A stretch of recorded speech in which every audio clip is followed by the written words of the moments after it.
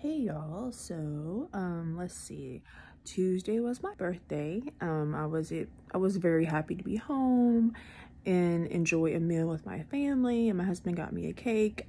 The last couple of years I've been really sick on my birthday because I had just gotten out of the hospital, once from chemo and then the other from my stem cell transplant. So I was actually able to enjoy some good food and some cake. So it was exciting, and I'm very blessed to see this birthday. I was very excited about it.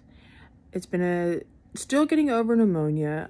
I've worked all week. I didn't take Tuesday off, but work's been a little bit stressful, but it's okay.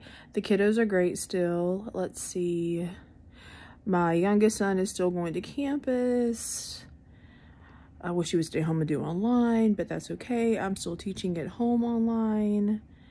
And still trying to get over this pneumonia. Haven't felt really great. Like, my voice goes in and out. A little more tired than usual. Not really hungry. Just really not feeling that good. But I know it's just me, my body just trying to get better. And the weather's been really cold. I know that it snowed where my twin sister's at in Virginia.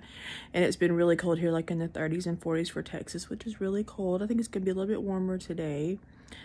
And I'm trying to keep up with all the demands for work. I have benchmarks I have to do for the kiddos and different types of testing for their mid-year stuff. So it's working hard to get all of that done. Let's see. Other than that, everything's going pretty good. I go back to the doctor April 1st for scans, immunizations, and I have to ask about the COVID vaccine because I don't know what my doctor wants me to do with that or if he wants me to have it. So I'm just gonna wait and ask my stem cell transplant doctor on April the 1st when I take all my other childhood immunizations, round 3, which means I'll be really sick the following day and probably that weekend. But okay, y'all, stay safe and peace out. All right.